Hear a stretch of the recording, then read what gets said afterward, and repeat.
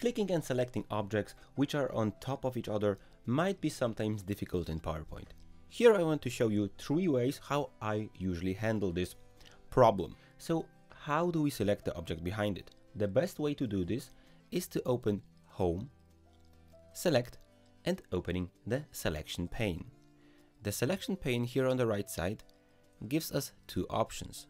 Either we click on the item in front of us and we just make it invisible by using this eye, and right now we have full control over this object behind it because we can select it right away. Additionally, we learned that this is shape 8×18, so we need to remember that if you want to select it again later. Once we have done the editing with this object, we can make this rectangle 2 again visible and we would be ready to go forward. If you do not want to deselect anything, we have learned now how this object is named, so we do not need to search how to click it. We can simply go to the selection pane, we can navigate bottom to the shape 8×18, and we have instantly this one selected. I can move this now with my arrow keys or any way I want. It would be far more convenient if we had this named object on top, this reddish one.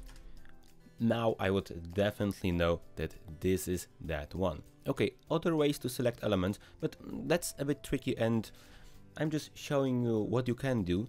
If you, for example, have trouble selecting this text or this object, you can select all of them by clicking and dragging over them, then pressing your Shift key and deselecting what's unnecessary.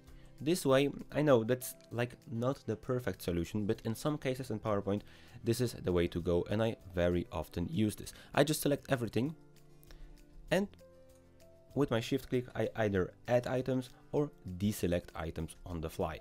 So this is one way of doing this. See, this is a group, but if this would be ungrouped, I could select all of them and for example, I do not want to select the icon. I only want the background and the text.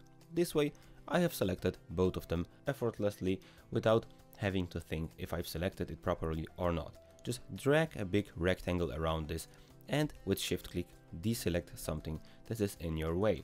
This is how I usually go around with those selecting problems in PowerPoint. I have very much questions about it, so I've decided to record a very simple guidance video how to use the selection pane and how to use our Shift key and selecting like that.